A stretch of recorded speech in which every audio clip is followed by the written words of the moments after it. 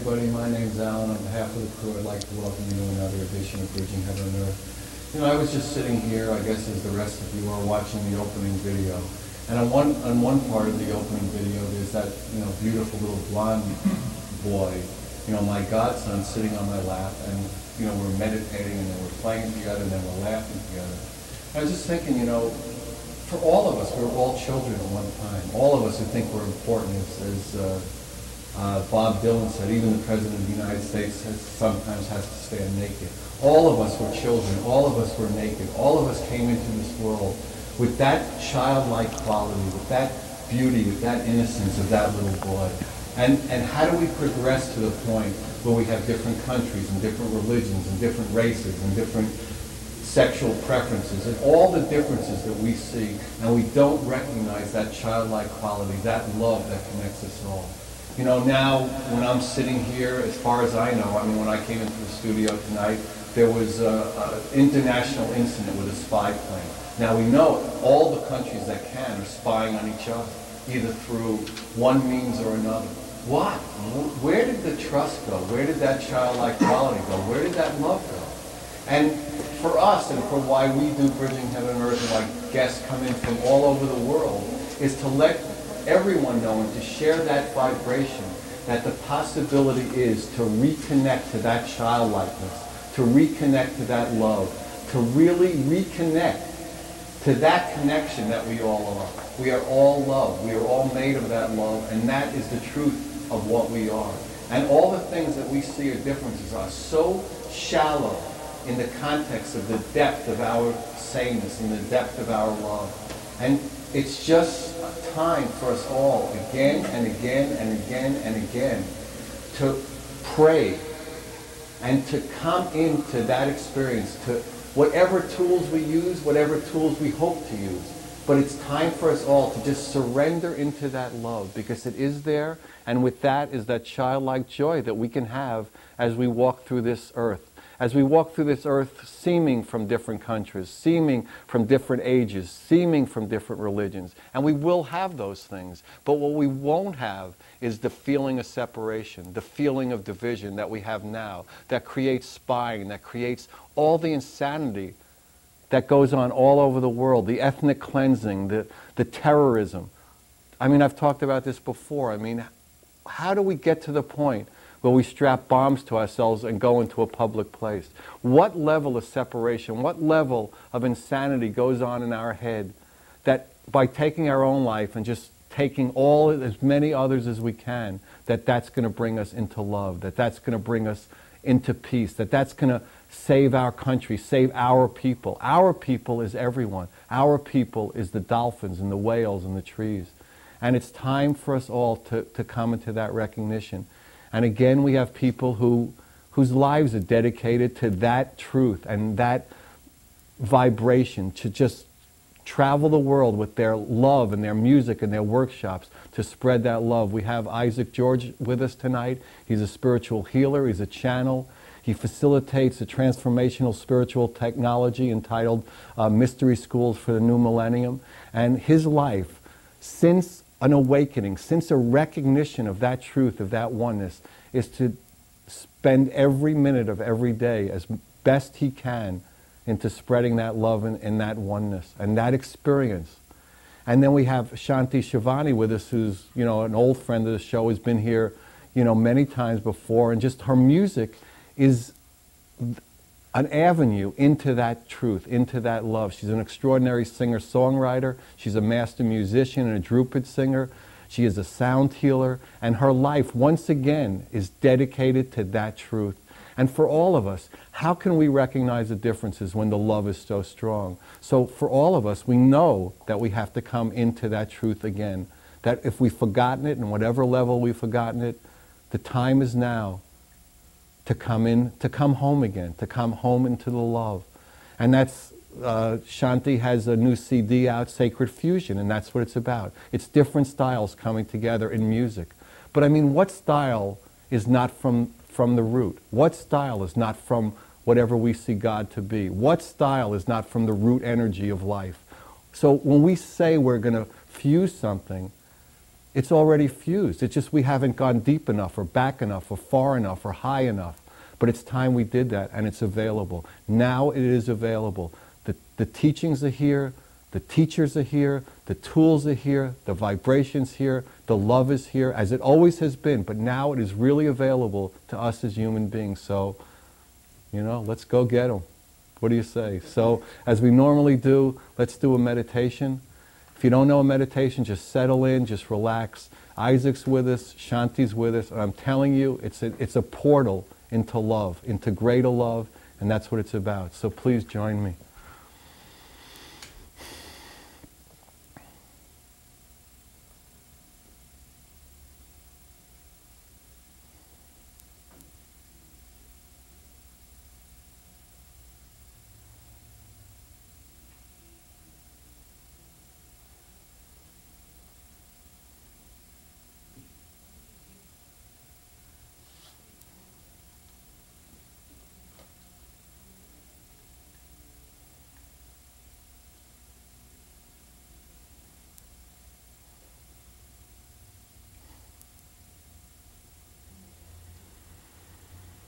Hi. So please settle in. There's a real experience available for the next 58 some odd minutes. So Shanti's going to do in her first set song and raga Shankara, and this is performed by Shanti Shivani, and it's magnificent. I heard it this morning, so just settle in. Thank you.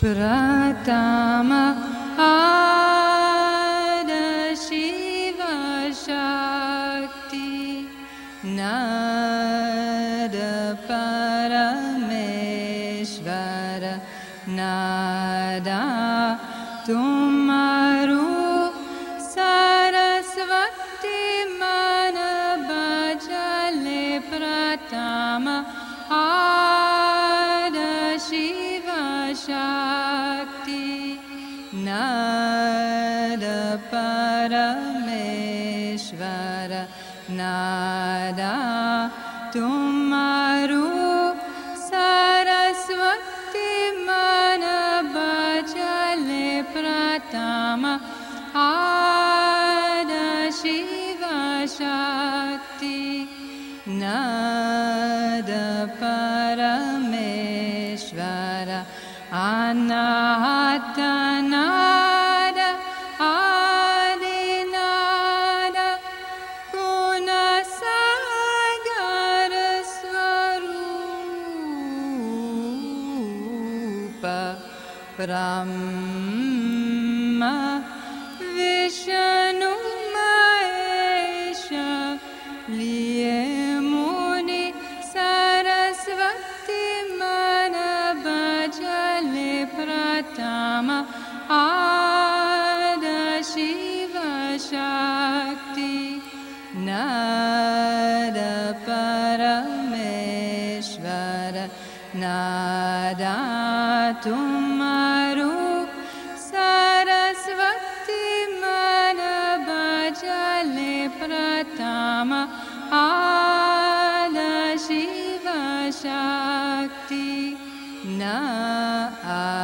Adi Dharani Shesha Adi Chera Suraj Adi Pavana Pani Anadana Mana Sarasvati Mana Bhajale Pratama Ada Shiva Shakti Nada Parameshvara Nada Tumaru Sarasvati Mana Bhajale Pratama Ada Shiva Shakti Nada Parameshvara Ada Shiva Shakti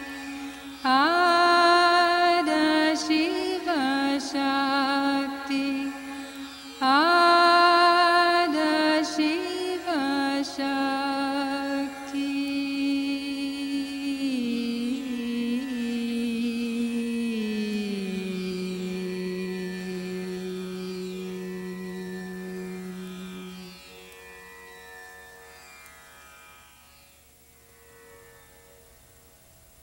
Wow, thank you, Shanti. That was amazing. That was beautiful. So we're on the set with Isaac. So you've had an interesting journey into that remembrance, right? I mean, it started when you were very young. At 7, you had an. Why don't you talk about that?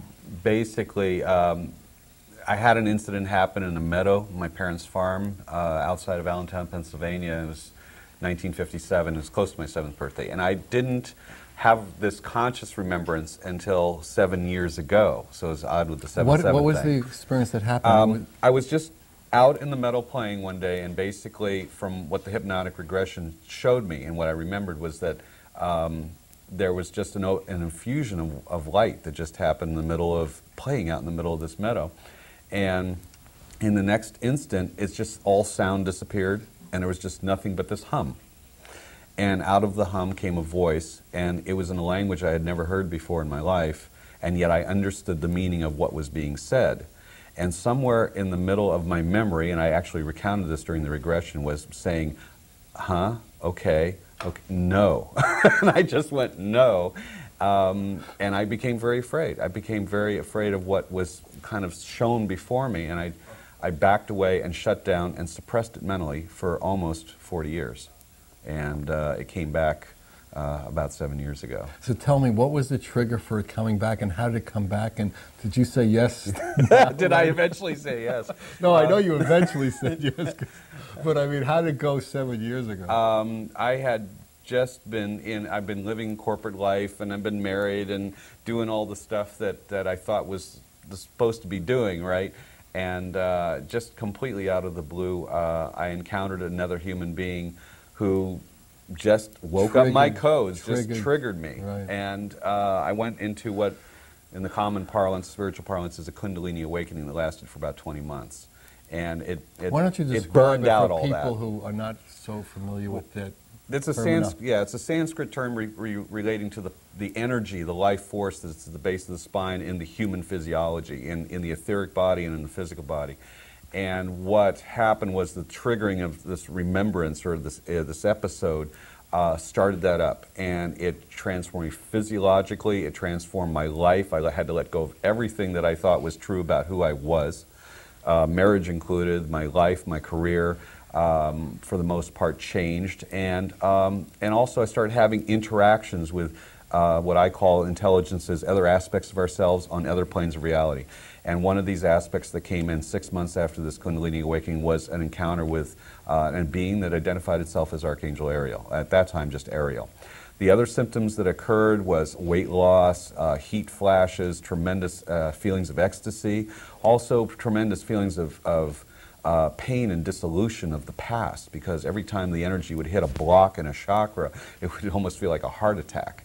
So there was a lot of period of my life where I had to enlist the aid of others just to run my life on a normal day-to-day basis. Like balancing a checkbook was impossible for me, and I had a background in finance. So this carried over for about 20, 22 months. And then eventually, after I was drawn or led to taking my first Reiki class, then it started to begin to modify and settle down. So during this 47-year period, Yeah. I mean, did you have like any spiritual base? Had you read, you know, Carlos Castaneda? Right, And, right. Various things I was led to. In my late teens, I was led to Tibetan Buddhism, and then eventually to the works of Gurdjieff and also Edgar Cayce. So there was like an ongoing, almost a mini awakening that occurred in my early 20s. And in the midst of that whole period, there was also a feeling of great depression because I didn't understand where my life was to go. So I kept reading and investigating and wanting to learn more and feel more things and experience more things. What eventually came to a crisis was at the age of 22 is that I had was experimenting with drug culture stuff, and I had taken a substance that I had been told was THC, synthesized THC, and it turned out to be a horse tranquilizer. I went through a near-death experience in which I was rescued basically by an entity that materialized out of nowhere in the middle of a park at 9 o'clock in the morning and basically saved my life. He looked like a hospital orderly, but he couldn't have been more, looked like 16 or 17, and he saved my life, and I woke up from that experience and he was gone. And I changed my name. I basically started using my real first name 2 weeks after that. And then I moved to Virginia Beach, Virginia, and studied the Edgar Cayce stuff. Right. Got investigated the ARE for quite a period of time. Met somebody from Oregon there, married, and shut down. Like within 3 years, I was just working in the hotel industry and finance, and kind of left that all behind until 7 years ago. And then what was the progression after that? Primarily through different jobs in corporate life, finance, retail management, music retail industry. So I was gaining, I think, a lot of tools and skills of how to work with people, how to be able to understand the psychology of people, how to understand how, through being in a selling industry primarily, learn how to deal with conflict resolution. So I think I was picking up all kinds of skills that would take me to this place now that said, all right, you have this background, you have these contracts and agreements, now let's bring the whole synthesis together. Let's bring everything together, all the tools, everything that you know from your business life, from your personal life, all your experience, and assist others in coming back to themselves, coming back to home. I've had some incredible peak experiences over the 7 years that I've been on this path. And they taught me the essential unity of all life, the essential unity of all of us. They've helped me remember who I am. They also have helped heal so many wounds of the past. And so what I feel I'm offering now is a technology, or at least an opportunity to set an example for others to come into their own empowerment, their own sovereignty, and remember their divine nature. So when you say you're a channel, how would you define that? I mean, we've had other people who are channels on the show. How would you define it? What my experience was is that initially I didn't want to be a channel. I was uncomfortable with the idea. I watched other people channel. What was the idea that you were uncomfortable with? Being noticed, being perhaps responsible for information that others might find, take as truth for themselves. I felt somehow very uncomfortable and frightened by that to some degree. I felt I didn't want the spotlight on me. I didn't want to have any of that notoriety, it seemed like. And it took a while for me to get really to the place where I could accept that this was a gift, it was a contract, it was an agreement. The actual experience at times felt overwhelming to me, physically or emotionally. You mean when you were doing an actual physical channel? When it happened, when it started manifesting itself, like about 5 years ago, and I tried to suppress it, I tried to back away from it, but I understand now from this perspective that that was part of what was being discussed when I was 7 years old. That was an aspect of it. And the primary energy that was becoming evident, I was being led to work with, or I had an agreement to work with, was this archangelic energy, this Ariel, which is an aspect of myself, it's an aspect of you, it's a representative or an archetype of divine consciousness. And this energy's particular expertise is very interested in the ascension of human consciousness and bringing us out of the dark age that we've been in our experience. And so eventually I got comfortable with it. Eventually I started surrendering to it. And the more I surrendered, the easier I got to be with it. But more than that, the easier my life became because I wasn't trying to control it. And do you find that, I mean, are you conscious? I mean, we've had some people who that the channeled entity kind of takes over the physical form, it takes over the consciousness, or... I merge with the consciousness. I used to be a semi-conscious trance channel, if you want to get into the specific nomenclature, in which I just stepped aside, and Ariel took over the vocal cords, or whoever I was channeling, if it was Saint Germain or one of the other energies. And I was like sitting on the sidelines listening, you know, just as if I was out in the audience, or the person I'm doing the private session with. So I got to observe and listen to the information the same way in a very objective manner. Then when the experience was over, usually the body was tired, or I was, you know, feeling certain experiences physically, and I could only do so much. And then along about the middle of last year, I had somebody from what I call my team appear at one of my presentations and came up to me afterwards and said, you don't have to do this through the body anymore, and you don't have to do it through the ego structure. You can merge with these intelligences, with these wisdom aspects in your spiritual energy field, and you don't have to go through the trauma. And does it feel different physically? Yes. There's not as much up and down. I feel more unified. I feel more balanced. I feel more grounded, specifically. I can function very effectively in the physical plane and still have that sense of connection all the time. So when I do channel now, it's more of a merged situation where it's telepathic transference almost feeling, although I feel the presence of Ariel in the space and as everybody else does. It's quite noticeable. Or if it's working with something like Metatron, there's a definite expansiveness. Now, why would one entity or one archangel come through? I mean, how does that work? Why can't it all come through one? Do they know different pieces of information? It's sort of like job specification or specialization. We all have a different skill level at our particular stage in evolution that makes you the interviewer, or makes you the host or the creator of this show, and allows me to do something else in the creative stream of things. Ariel has a different functionality, as I'll just quote here. Ariel says, you know, I'm basically of a function that relates to the ascension of human consciousness by assisting in all tools necessary to bring the physical human body to be able to hold more light, to be able to understand that there are biochemical, electromagnetic factors involved here on a planetary scale, as well as physical human biology. And Ariel is very much that type of quality. Saint Germain, however, would have more of an interest in discussing the human issues having to do with relationship, or a consciousness of abundance, or having to do with some of the things that the human experience has taught him, or taught somebody like Jesus, of what it was like to go through the human evolution. And so there's more of a direct relatedness to that information. So depending on who you're channeling for and what information they seem to need at that time, it just instinctively that helper will come in that way. Right. It's sort of need specific or desire specific. Sometimes there's an agenda. Basically, there'll be a specific address or a specific discourse, and the entity or energy or consciousness that features that particular information the best will step forward to present it. So is there like a general theme? I mean, is there like an underlying root? Love is the answer. We were talking about that earlier. I mean, is there like, I mean, you've done what, hundreds of channelings by now? Yes. So, and different archangels, different masters, different entities. And what would you say if you had a list 3, 5, 10? I mean, and what tools are the best available now? Okay. Well, the main thing that has been brought through by the Ascended Master realm is some of these new tools in consciousness working, having to do with particularly with sound healing, having to do with being able to go in and actually surgically rewire distortions within the 4 lower bodies, which is what Mystery School addresses, and I'm sure we'll talk about that.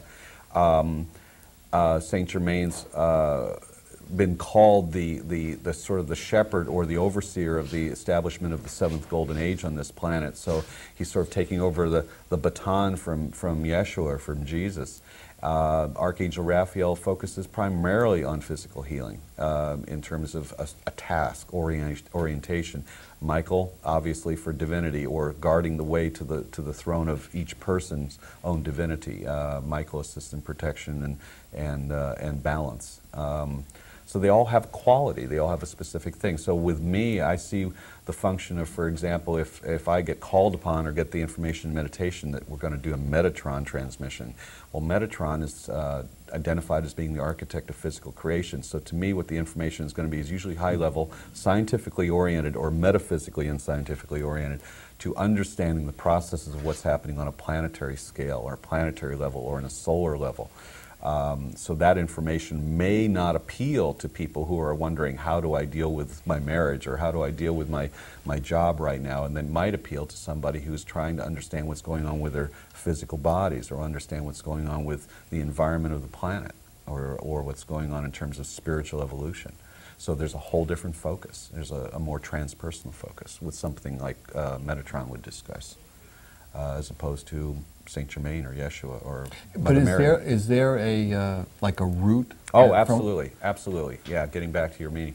The underlying message always has been the unconditional love, the unconditional and complete sovereignty of each unique aspect of the one, and that every person has a right to express their freedom, to express their complete unique individuality as an individuation of the one, always understanding that every person, everything, every aspect of reality is themselves. So why would you want to treat that badly, or how would you want to be in relationship with that?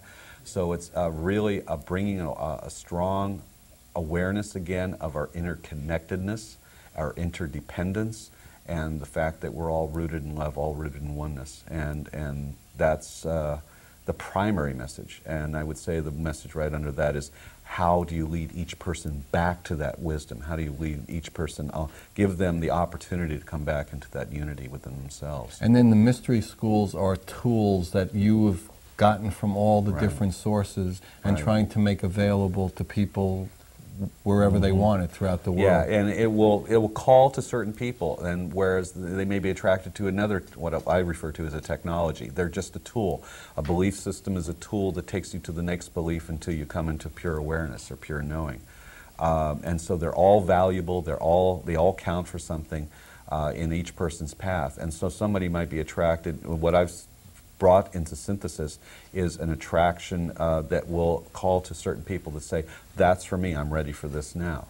And so that's what I'm doing with that. Okay, well maybe what we'll do now is Shanti's second set, and then we'll All come right. back and talk about the mystery schools. Excellent, thanks. So Shanti's going to do her second set. Her new CD again is Sacred Fusion, and the piece she's going to do now is Improvisations in Raga Malkus, and is performed by Shanti Shivani. So Shanti.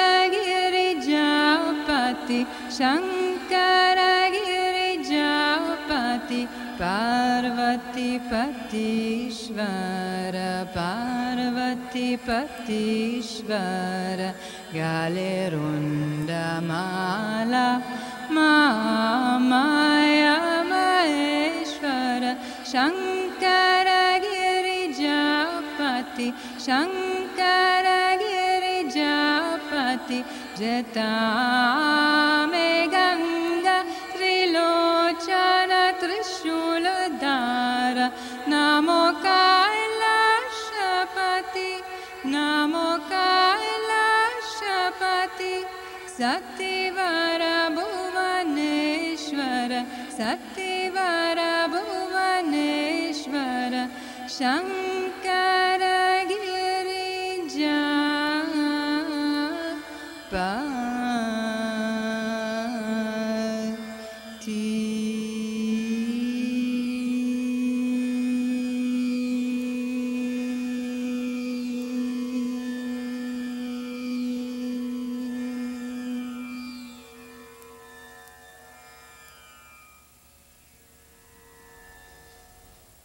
Wow, Shanti, that was fantastic. Thank you. Wow. Wow. So we're back on the set with Isaac. So why don't you just talk a little bit about the mystery schools? Okay. Mystery schools, for those who may not been exposed to it, relates to what happened in Atlantis and Egypt. After the fall of Atlantis, there was the planet went into great density, and there was a lot of lost traditions, lost technologies, lost connection. Separation really began at that point on this planet. And the focus became to help people reestablish that connection and also to heal a lot of the distortions that occurred at the end of the Atlantean experiment. Egypt was the focal point. Egypt became the place where this all happened. And they created a series of initiatory experiences with all the temples along the Nile to bring people back into an awakening and awareness of their divinity. And sometimes it would take a lifetime or many lifetimes to be able to reconnect that way. Those technologies are, anywhere between 3,000 and 7,000 years old now. What is happening on the planet right now is an incredible acceleration.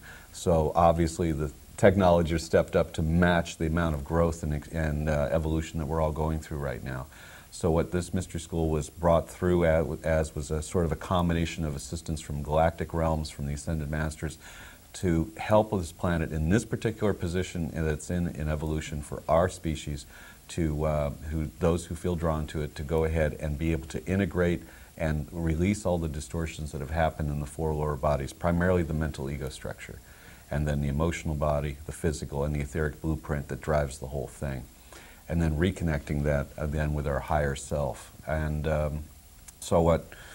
it's sort of a one-day thing, and it's, instead of taking a lifetime, people make a commitment to completely own the fact that they're creating their reality and own the fact that they're experiencing everything they're experiencing is of their own doing, and then come into a place where they're consciously and deliberately co-creating with spirit instead of the distortion of trying to co-create from the ego place.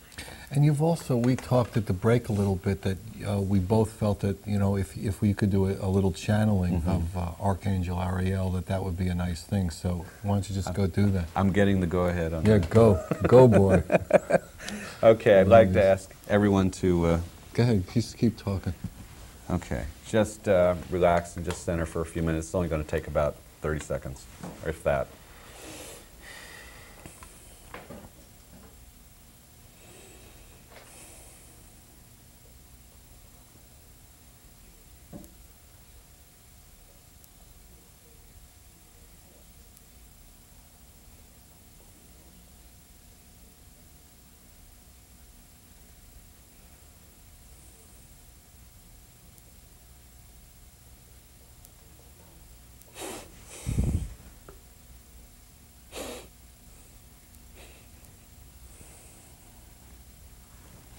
Greetings to you, Ariel be here. How are you? I am fine. How are you? Excellent, of course, and we could not pass up the opportunity at your invitation. Indeed, as you know, from the standpoint of co-creation, you made the request, but you also received the request to make the request, eh? Yes. So, we have a brief synopsis that we'd like to sort of bring to your attention here. You began your show discussing that which would be called children or childlike behavior, and we wish to comment about that and expound on it just for a few minutes. And what it relates to is primarily that you are that innocence, and the innocence is the thing that you have shoved aside in the human consciousness in order to have the ability to judge. Now, in judgment, then there is created expectation, and once expectation is absorbed back into the self, and you can live in the now, then innocence becomes its natural child. So innocence is, how should we say it, certainly the theme for you today. It is the theme for all the beings who are hearing or feeling the vibration of this. Innocence is what you are at heart and at core have always been. You have never lost it. It is something that you maybe think you have misplaced somewhere along the way. However, it is the essence of who you are. You are children. You have been playing. Some of the things that you create when you are playing are not so pleasant, yes? It seems that way. And yet, even with the appearances as they are, you are still innocent.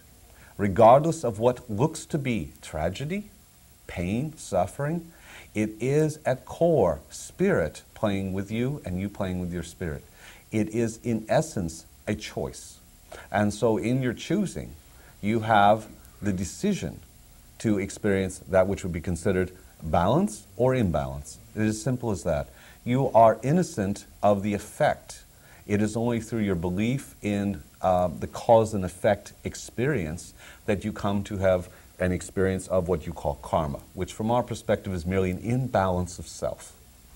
Once you bring the balance back into being, once you have accepted everything that you have created as being useful for your evolution, even that which seems to be suffering or pain or disconnecting or separation from source, once you have recognized it has all been an illusion, this game, and everything that you have created or uncreated is also part of it, then you have the option, and you have not only the option, you have the right to regain heaven inside. The kingdom is at hand. The kingdom has never gone away. And what is that kingdom? The state of innocence, the state of bliss, the state of ecstasy that you all desire, and yet has always been just right there inside of you, right there beside you all the time. Everyone says, yes, but how can we experience that in your daily life? How can you experience that in your everyday moment? Stop trying to judge. Stop your agendas and your strategies of trying to look too far ahead, or perhaps think that somehow you're not enough and someone else has more. You are unique individuations of all that is. We are here to tell you from that perspective that we have, that we see nothing but multidimensional masters playing throughout creation, playing throughout the universe. And therefore you have a right to remembering the complete innocence of your being and the complete sovereignty of your mission, which is to explore on the behalf of spirit all that possibly can be. So you are welcome to play, but please do not forget the fact that you are always, in every moment, no matter what action you take, or what thought you think, or a belief you hold, that you are not being judged by your own higher self, by the all that is, then therefore you have the remembrance in that of your innocence. There, we're done. All done, all finished, nothing else for this. The massive audience you have available tonight, there's nothing else you care to say? What else is there but love? And that is the core of innocence. You know, and it's something that if you have a, how would you say in your term, you have an inquiry or something you wish to pursue along this line, we'd be glad to respond to it. But basically, you have the option at this time and in this space to, in every moment, in every now, just remember that you have nothing to prove to anyone, to anything, and that you have the perfect right to become and be who you are in every now moment. So you have nothing to do, and you have everything to be. It's as simple as that. From our perspective, it is much simpler than what you have done. You've created a lot of structures, you've created a lot of interesting machinations and manipulations of time-space in order to make it look more complicated. As you well know, it is as simple as claiming, as simple as decreeing and intending that you are one, that you are real, and that you are the only thing that is in the experience that matters. And that because that is true, you have to need to only recognize that every being and everything that you interact with has that same sacredness, that same wholeness, that same oneness, that same innocence. We rest our case. Case closed now. We're done. Oh, baby. Oh, don't forget to laugh. That always helps. Laughing is good? Absolutely. It heals the body. It does incredible things to your cellular structures. And it also, how should we say, takes the edge off the ascension game. Please understand that the more that you're able to laugh at yourselves and at your experiences, then you have absolutely taken the perspective that we have, which is, don't take it so seriously. You have never not been, and you shall always be. And so shall these things that you call the manifest realms. They are all part of the eternal nature of the One. So therefore, nothing is wrong. Only your perception of wrongness is a judgment that makes things and keeps things in a place of being wrong. You talked about earlier in the day, earlier in the show, those who strap incendiary devices to their bodies and step into crowds. And we would say, this person, based on their model of what is real, is doing nothing wrong. However, in our compassion and in your compassion, you can understand that this is a distortion of love, and therefore worthy of understanding, and worthy of mercy, and worthy of forgiveness. So please, please, to maintain your innocence, always, always, always remember your forgiveness. That which you receive in every now moment that you take a breath, and that which you give unto others, heals and does not destroy, brings into wholeness and does not keep in separation. All right? Sounds good to me. Excellent. So we are appreciating the time, and we send you our blessing and give you our blessing, and understand that in the wholeness, we are one as unto you. Amen. Namaste. Namaste.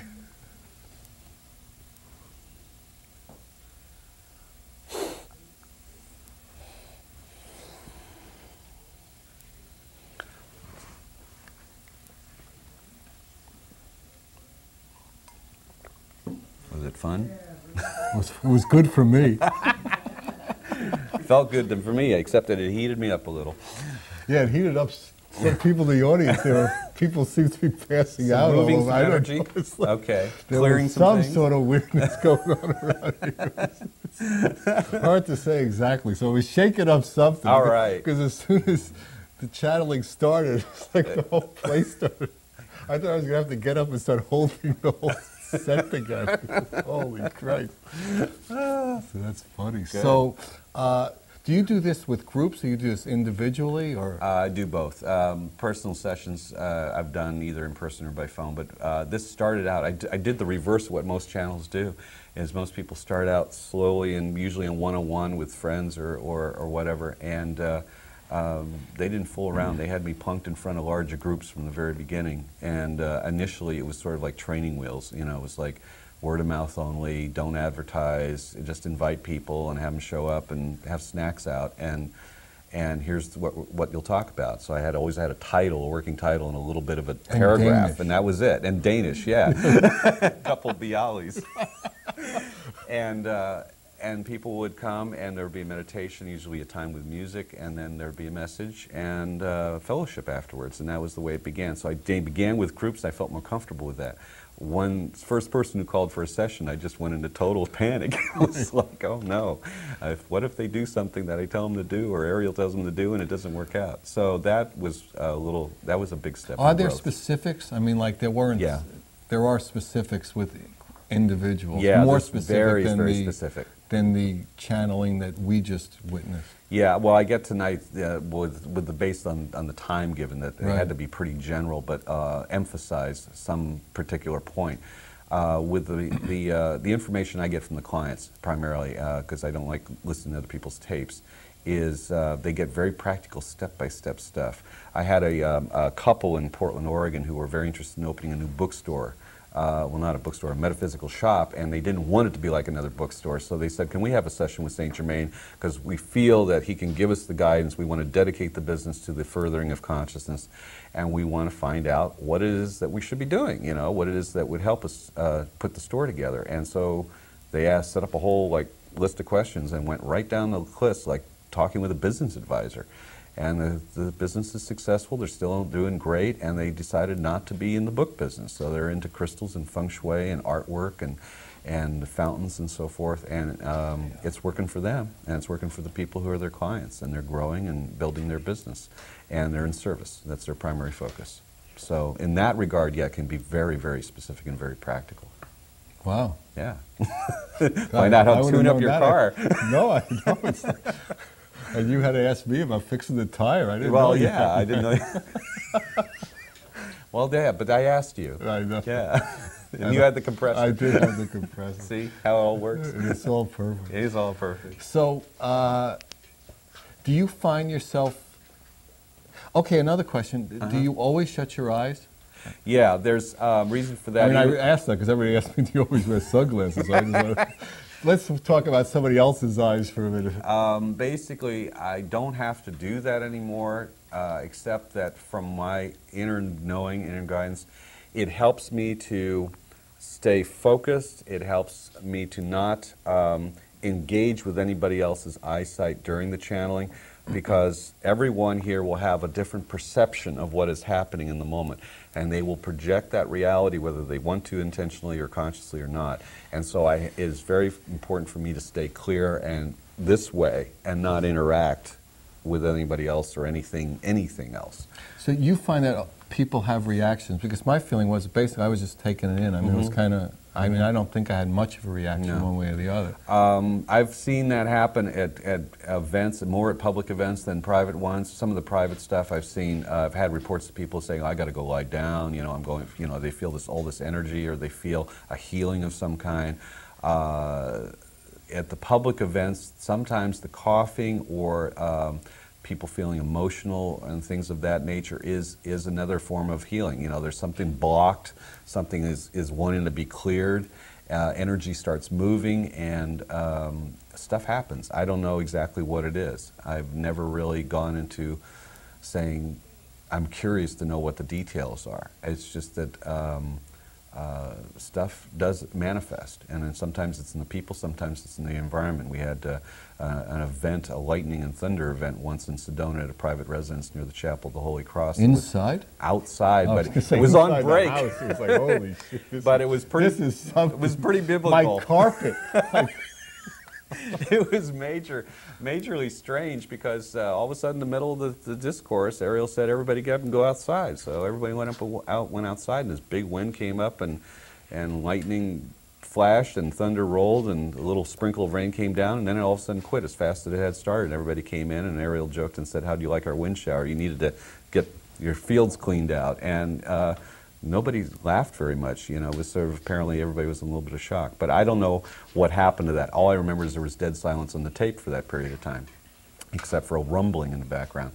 So I don't know what happens in what has happened in the past, but I was sensed a lot of energy things happening just in that short message.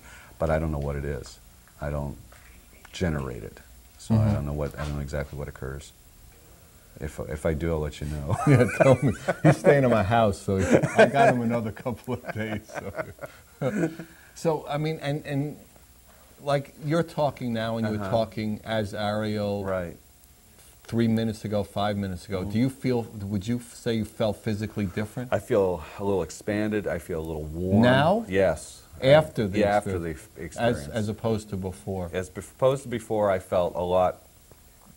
I felt different. I just feel just a sense of more energy around me right here, and a little hot spot up here, and that's about it. Nothing shining right down on my head, so I don't know. I do feel different. I always feel uplifted. I always feel more energetic now, whereas before, when I was doing it through the body, I felt a little depleted. You know, it was a little stressful on the cells in the central nervous system. And do you think, like, people, like, if you were saying this is Isaac, do you think people would respond differently if you say it's Archangel Michael or Archangel? You know, I mean, you're putting like a title on information. It's not, at some point, it's not the information as much as, you know, like, oh, that's the respectable name. Yeah, that one's we recognize. Right. It's a brand name thing. I think I'm moving toward that place, and I think that's what all the preparation in the last year has been, is that it's not so much about a here and there thing, more of a, when we're talking merged, when we're in our oneness, it doesn't matter what label I have, what name tag I have on, or what name tag they have on. You know, if we're working in a place of consciously it's the vibration, being in the vibration of oneness, then it's not going to matter whether it's Isaac or something else. So I'm not really caring too much about what people put on the title. I don't put anything on it. What is the message? Is it help? And do people get something out of it that helps them get to oneness? Well, I think we've reached the end of the show again. So we're heading out. Anybody wants information on where Isaac's doing workshops, mystery schools, Shanti's doing anything, 805-687-2053. Good night. God bless you. Thank you.